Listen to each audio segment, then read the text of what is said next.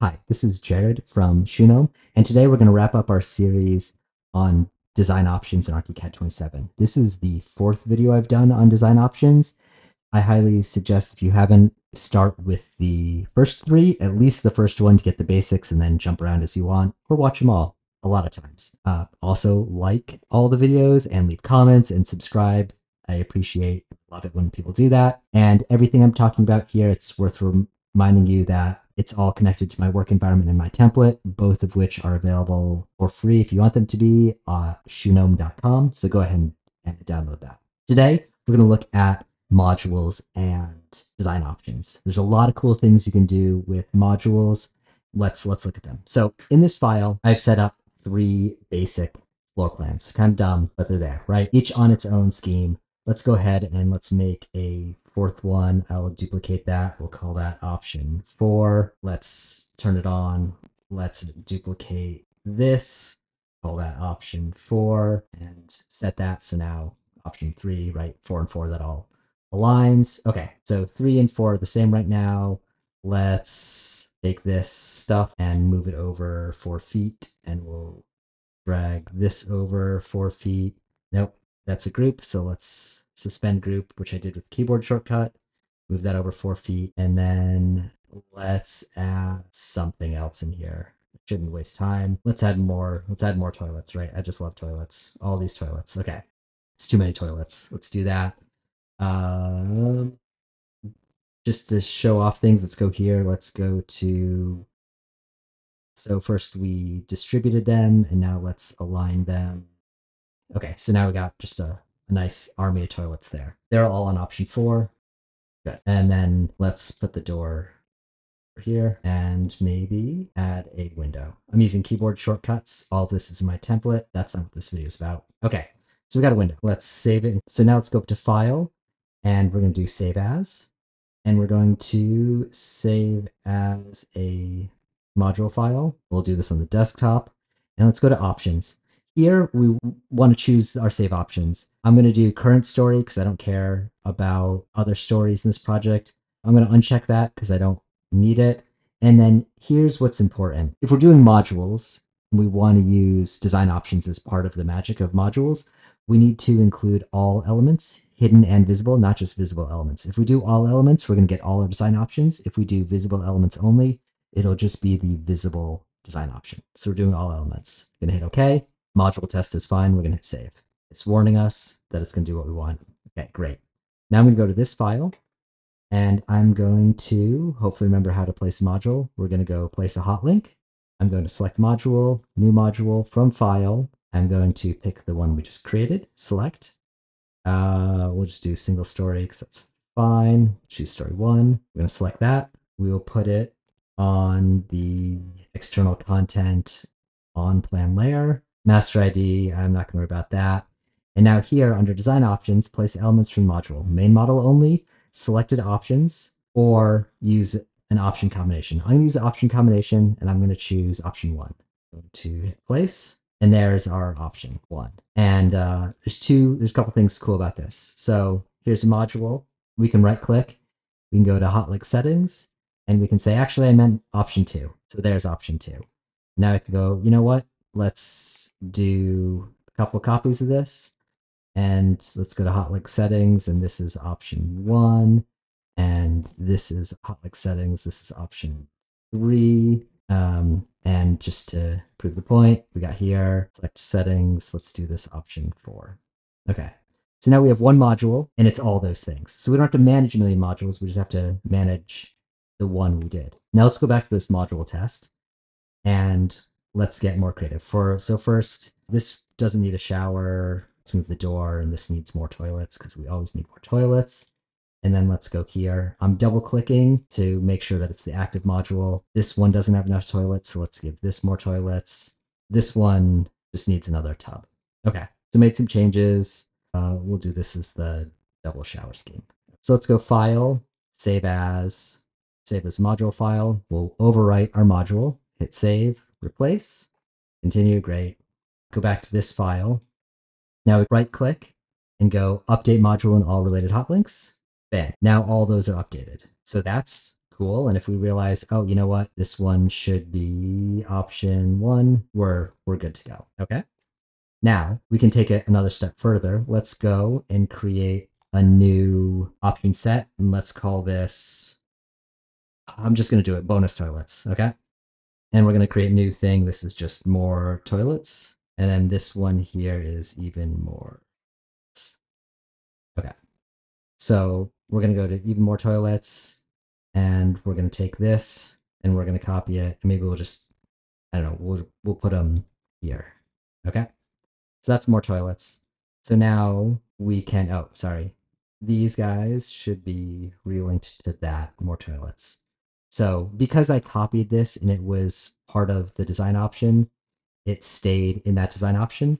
Whereas if I were to eyedropper it and then place it, it would be in the more toilets because new elements go to the active design option, but dragging a copy keeps it in the existing design option. Okay, so we got more toilets, right? So we got that, great.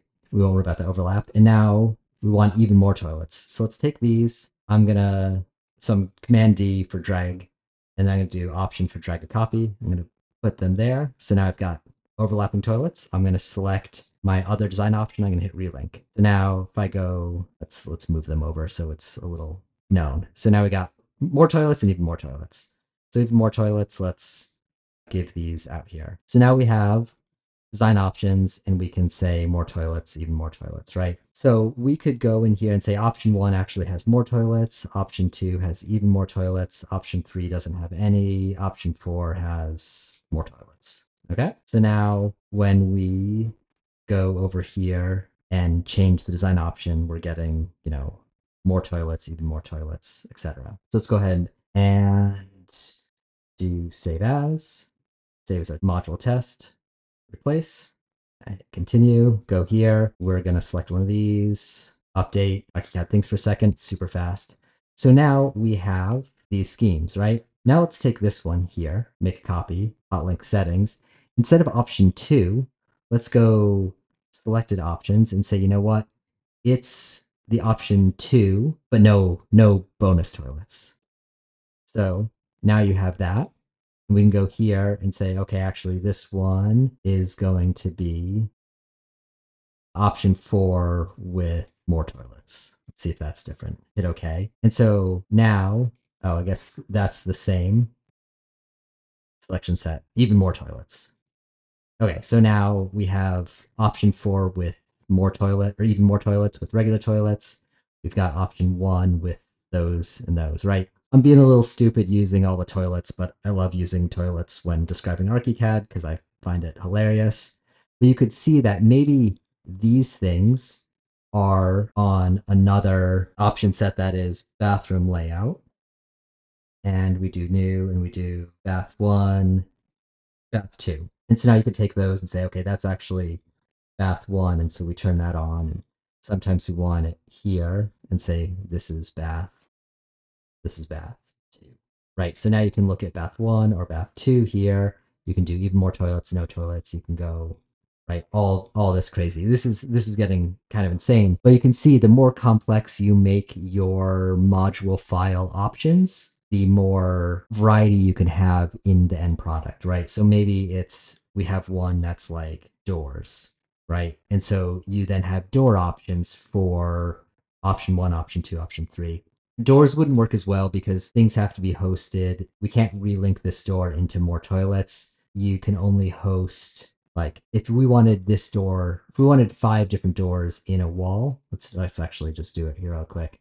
If we wanted to have that, like these doors all be different options, this wall would have to be in the main model. And once it's in the main model, then this can be part of bath 1, and this can be part of more toilets, and this can be part of, you know, even more toilets. And then depending on what we turn on, those doors turn on or off. But we can't have multiple doors in this wall because this wall lives in option 2. I hope that makes sense. Okay, there's a lot of other cool things you can do with modules in Archicad and design options.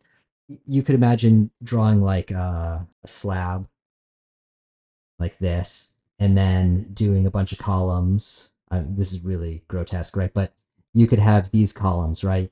And then you could have another set of columns like this that are circles. And those circles could be, smaller. And if those circles are on one design option and these are on another, then, oh, I did them on the same. Okay, so we got that. So if we look at this right here, oh, I used cavity, right? It's like the worst one to do. Like, let's do concrete, right? Okay, and let's bring this up here.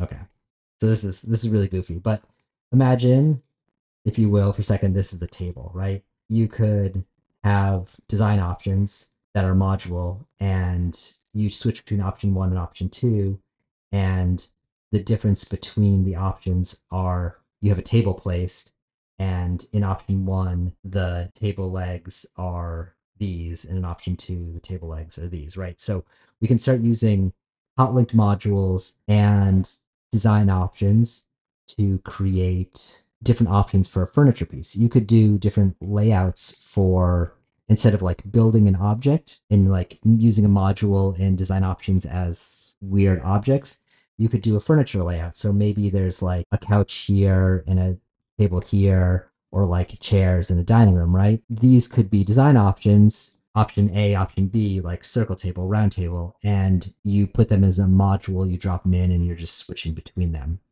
On a custom residential house, it might not make much sense, but if you have, an apartment building or something, hopefully you can envision what might be possible with this. So with that, I'm going to stop talking. Look at all these toilets. I hope these 4 videos were interesting and thought-provoking and have convinced you to try design options in Archicad 27 and beyond, and to use them in creative ways. And hopefully there's some weird things that you're doing with them that I haven't mentioned. If there are, please tell me about that so I can try out cool things with design options that I haven't thought of and maybe record another video.